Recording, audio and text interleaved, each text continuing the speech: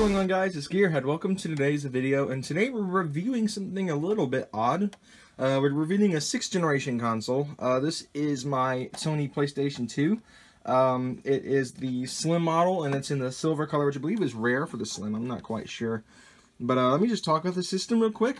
We've got your power button here. On the right here in the bottom, you have your disc tray release switch right there. You press it and it pops this up. Here's your disc tray. You have 2 memory card slots and 2 controller spots. As you can see, I've got my Lava Glow wireless hooked up to it and my memory card.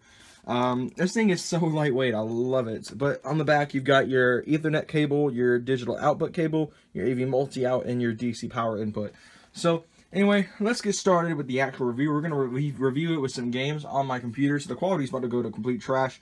But anyway, I hope you guys enjoyed the video. Let's get to work. But before that, we got to set it up. So what I typically do when I hook this thing back up into the wall is I will take it and I will put it up top on its front end a little bit, since I have a bit of a shelf here I could use. See if I can set this phone down right here. Maybe you guys can see it, hopefully. Probably not, but yeah. This is a struggle bus, but I don't know how well y'all can see that, but simply you take the bottom of the console, you take the AV, I think that, yeah, it's the AV outs cord, plug that in, and then plug in the DC power input. Now typically if I had an Ethernet cable down here, because my modem's upstairs, I would hook it into here and I could play online, but I don't have access to one. But yeah, so let's go ahead and now start playing some of the games. So the first game I want to try is this. This is Sonic Mega Collection. It's a game compilation that has emulated versions of Sonic 1, 2, 3, Sonic and Knuckles, and some of the Game Gear games, such as the Sonic the Hedgehog Game Gear port and stuff like that. I got this game as a gift for my birthday one year because I used to be obsessed with Sonic as a kid. So it's definitely something really cool to try. So let's go ahead and start with this game. Alright, so here we are loading in Sonic's Mega Collection. Now, I don't know if it's reversed for you guys like it is on my screen. I hope not. But I'm having to use the face cam on my computer to load it right. So we'll start off with Sonic the Hedgehog, the original. This is the Sega Genesis version of the game, which is really cool. My dad grew up playing this game. Yeah, this game's got everything you could think of. Gotta get every last one of them. Ooh, almost got killed. Ooh. If you guys want to see gameplay of some of these older PlayStation 2 games, like the video, and I'll probably, if I can get about 10 likes or so, I'll probably start doing gameplays of these things. Because I don't want to do stuff that people don't like, so, you know, that's probably the majority of my content. Self-roast. As you can see, I'm not the greatest at old Sonic, but, you know, I'm learning. I've been playing this a lot lately on this system.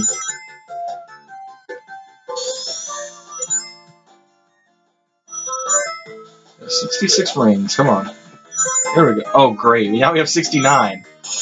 I don't know what's worse.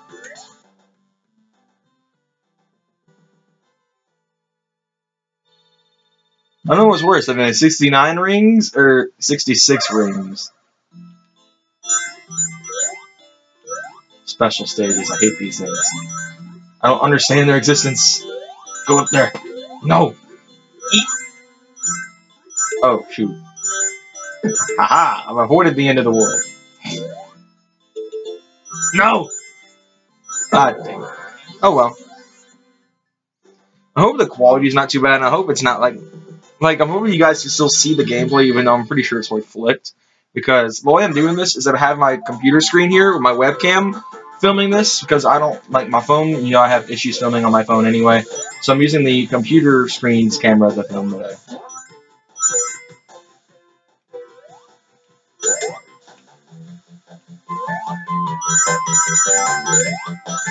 Okay, I can't get up there apparently.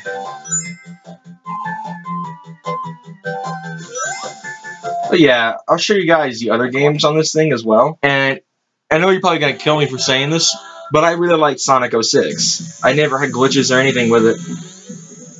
So, it didn't bug me that bad.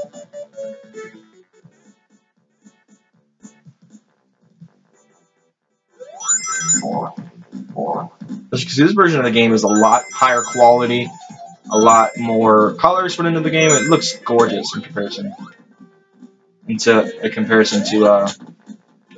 Say, the original Sonic. Hi there. Oh shoot, what's going on? Am I supposed to step there?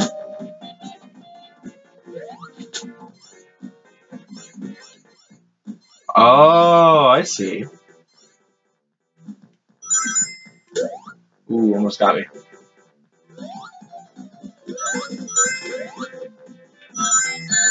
Boy. I haven't played Sonic Knuckles in like forever, so I don't know exactly what I'm doing, so. I think that's how you did that. Hey. This sticky thingy. Haha. I think I've kind of figured this game out.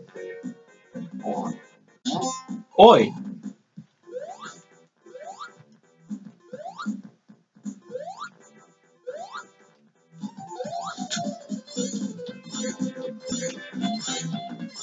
Come on. Come on up. Keep her going. Mushroom boy over here. Ooh, got him. That was pretty good.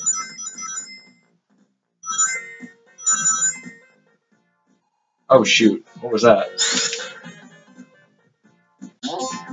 Ah, not this crap again. No! Dang it! Caught me again. Get out of here, kid.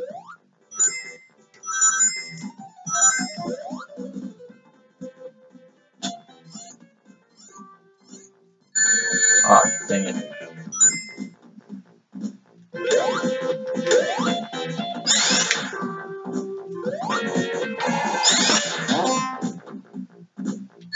What the French?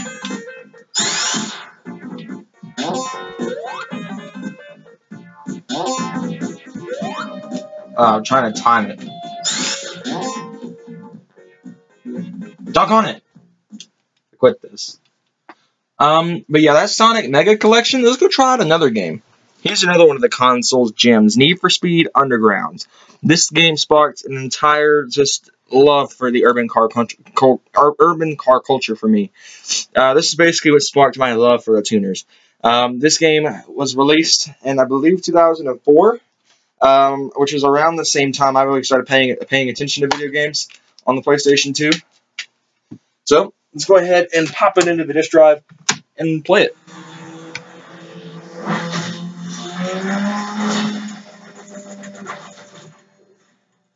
This intro basically set the game for me. This Mitsubishi Eclipse getting built right before your very eyes, and you know, the wing, the paintwork, the car is just gorgeous. And it was just like, holy crap, this is going to be one of the best games on this system. And I honestly wouldn't blame them. This is probably one of the best games to come out on PS2. Well, it was succeeded well by Underground 2. The best, I'd say probably one of the best Need for Speed games that we released, probably the best, is Need for Speed Most Wanted 2005. Otherwise known as the real Most Wanted, as I would say, because 2012's PlayStation 3 release was not my favorite. But yeah, we're playing Need for Speed Underground on PS2. So let's go ahead and get to the home menu. I'm going to talk over the music because they're playing Little John and the East Side Boys right now. Done. So now we have no music. But yeah, one thing that's really cool about this game is that you can just play through the game, you know, at your own pace. You don't have to hurry through it. You know, it's not a game that makes you feel rushed. And for those of you who don't know, racing games are my favorite. I love these kinds of games. Underground, Underground 2. We'll go into Quick Race, but first I'll show you off the customization parts of this game. Where's my dream car at? I know it's in this game. Well, the frame rate was not half bad for a game of its age. Here we go. Yes, the S13. Well, yeah, you can get a choice between bumpers and body kits and all that stuff if the camera would work. All right. I think it's my thumbstick. My thumbstick's broken. We'll do it with the Snyder bumper. The Snyder bumper. We're just gonna do a full Snyder kit. The spoilers in this game aren't my favorite, personally, but, you know, they do their work. So, I mean, like, it's not bad. Ooh. We'll do the dual slot roof scoop. Rims, garbage, CH. I'm biased towards BBS, guys. Don't kill me. I will paint it red. And bam, we have ourselves a car. Oh yeah, I forgot about this. You can do manufacturer vinyls, like this Alpine vinyl here. And you have layers, so you can pick out what you want. They have unique vinyls and all that cool stuff. I played through this game a little bit. So, I hate it when you do this. Oh, look, got cat bags. Cool. We'll go with the HKS. I'm biased towards HKS, too. I don't really care. Oh, there's HKS. They have Pirelli. If they have Pirelli, I'm good. No, they have Kumo, so it's okay. My Kia Spectra 5 had Kumos on it. Ah! But yeah, the only thing that I don't like is that you have to buy Stage 1 before you get Stage 2. Which is kind of bothersome. But, you know, it does its work. Brake kits, we'll go with Brembo. Is there a Brembo kit? There it is. Aim still in the Brembo. It's got that locked. Looks like to me I've got everything but, like, certain parts that have pro performance parts. Let's go with the HKS shocks. Street performance. We'll go with the NOS kit instead of Nitrous Express. But yeah, we'll store the custom car. Holy crap. The 240 there. But yeah, that is how you basically work the customization feature in this game. No, I'm just going easy because I'm a noob, guys. I haven't played this game in forever. I forgot I was going to do gameplays on this on my channel at one point. I think I may bring it back soon.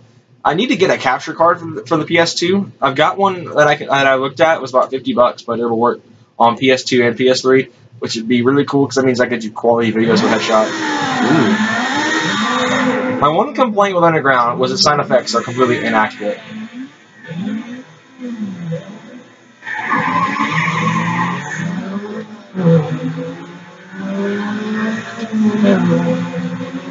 What's the NOS button? This one? That's it. I found it.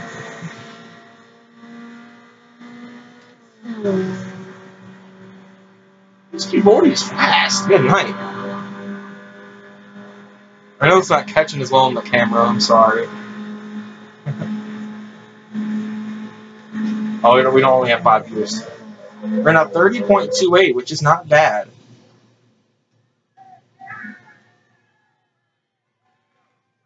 Check that out. We did it. But yeah, that's Need for Speed Underground 2. Why don't we check out one last game, and then we'll end this review off here. The last game I wanted to showcase was Gran Turismo 4, one of the most graphically intensive games ever released on the system. This game is apparently one of the only PS2 games to ever be able to run with HD graphics. And it's probably one of the best Gran Turismo entries ever. I would say if in the current generation of consoles, the best 2 Gran Turismos were 4 and 5. Because 6 is okay, but I prefer 4. But anyway, let's get started on this game. But first, I want to talk about something else that is interesting with the PS2. It can use backwards compatibility with PlayStation 1 games. For example, I have Gran Turismo 1 and Gran Turismo 2 on PlayStation. I also have a memory card that I can use to save those games on the system. And it works. Now, I can't use the PS2 memory card to save the game, sadly. I had to get a memory card that was formatted for PlayStation 1 in order to even save my game progress. But it doesn't matter. I can still use my Lava Glow DualShock controller, which is here. If you probably watch my controller comparison, you'll see the controller. Let's go ahead and pop Gran Turismo 4 into the system and play it. Now, as I said, Gran Turismo 4 is probably one of the most graphically intensive games on the system to ever be released. Now, one thing I really loved about Gran Turismo 4 was their music choice for the intro of the game. If you've never heard of Van Halen, he was a musical artist in America, as you all know, probably all heard of him. But he made probably one of the most popular songs. Hot for Teacher is one of them. Panama is my favorite by him by far. And I was introduced to the song by this game. So what we're going to do is we're going to leave simulation mode, which I have quite a few cars in. And we're going to go to the arcade mode of race instead. But I'm going to show you guys the menus. Now, I probably cut out the other videos, the other clips in this video from where I played Sonic and where I played, Need for Speed, but I'm not going to go do this because the menus in this game are just the best. Even though I really love the Gran Turismo 3's menus. We're going to go with a world circuit because, well, why not? Let's see, do they have my track on here? I guess I just don't have it unlocked. The circuit ever saw. We'll go with City Horses. Let's go to New York. Now, in Gran Turismo 3, it was literally situated, each car was individual and you couldn't pick by manufacturer. However, they fixed this in Gran Turismo 4, where you can pick by country. If you want American cars, you can go to the American section and pick out an American car of your choice, which, speaking of, this game has tons. You have Japanese cars. Do they have my dream car in here? If they have my dream car in here, I'm driving the crap out of that sucker. Alright, come on, give it to me. Where's my S13? There's one. I'll consider it. Looks like there's no 240, though. That's right, I'll drive the Sylvia. It's okay. Where is it? There you are. Go black. We'll go Sport Soft. Difficulty at 0.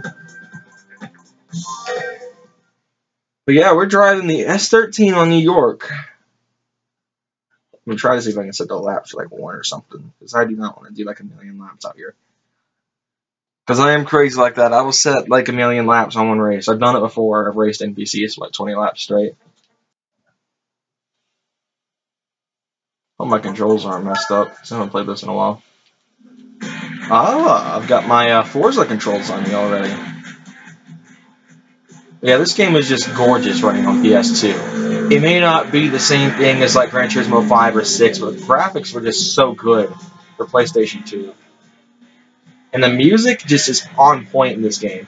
I don't know if you guys can hear it, and I hope not, because quite honestly, I don't want to get copyright claims on this video. But by far, this is one of the best looking games on PS2, and this is one of the coolest cars in the world, and one of the coolest tracks in the series. I love the New York track. Everyone said it was kind of difficult. Well, I mean, unless you do that like I just did and just turn into a wall. The car is really quick, and I enjoy it. I love the S13. It's my dream car by far. And driving, even though it's the Japanese variant of the car, I do love the car nonetheless. We're going to go to the camera view on the roof. On the back straight of the track. And the reason I'm kind of twitching is because, like I said, my left thumbstick on this controller is a little sticky. So I kind of have to twitch in order to get it to work right. I'm in dead last, I just realized. I probably should have lowered the difficulty because I haven't played in a while. I haven't really played the system in a while, but I thought, you know, I started playing Sonic again. I was like, you know what, I think I want to review my PS2. And I'll probably put the thumbnail as a picture that I took of my Xbox One and my PS2 next to each other.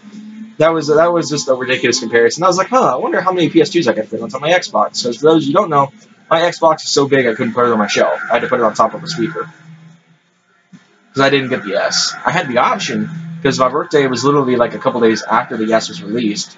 But the S is $300, while the standard Xbox One is $250. And we were, even though I could have gotten an S, because all the stuff my parents bought for it, it would have gone way over $300. So, but it was cool. I got a headset, I got games and stuff for it. I also realized I could use the right thumbstick to drive, but I think it's broken too. This controller is just completely shot. The sad part is I don't throw this controller like I did my DualShocks when I was little. It's just third-party controllers for you. My GameStop controller, I've got a GameStop controller I didn't show off in the controller comparison. It's just rough. But yeah, we finished in dead last. Like I said, it's been a while since I've played Gran Turismo 4. It's been a while since I played Gran Turismo in general, because I kind of took a break from it when I got Forza. I probably will start bringing videos back on it, whether they be on this or on the PS3. Yeah, dead last, 0 HVAC points. Because that's a way to make the S13 feel like a cool car. Oh, and my screen does this sometimes. If I press the look back button, sometimes it'll stop. But anyway, I hope you guys just enjoyed that video. I know it was kind of a long one, but you know, I definitely had fun making this video and like giving a tribute to one of my favorite consoles ever. Now, I want to talk real quick. The thing I want to talk about though with these consoles is I can only take 2 consoles with me when I move out. So when I move out one day, whether it be next year or in a few years, you're not going to see any PS3 videos anymore, or PS4 for that matter, which really sucks. And that's one reason why I've kind of done a lot of stuff with the Xbox lately, is because, well, it's my console. You know, I don't have to share it and stuff. You know, that was kind of the big thing I wanted. When I got another console, I wanted it to be 100% mine. Not like I wanted to be selfish about it and not share it. You can ask Liam Bomb Gaming. I share it with him all the time. But I wanted something I could take with me and still be up to date. But yeah, anyway, the PS2 is the other system I can take, so I'll have a 6th gen and an 8th gen, so I'll probably start collecting consoles again once I move out, get a PS3 or an Xbox 360, I don't know. But anyway, guys, thank you for watching this review of the PS2. I hope you guys enjoyed the gameplay. I know it was kind of shot, with the camera probably being flipped on the video and all that stuff, but I hope that you guys enjoyed nonetheless, and I will see you guys in the next video. Take care, everyone.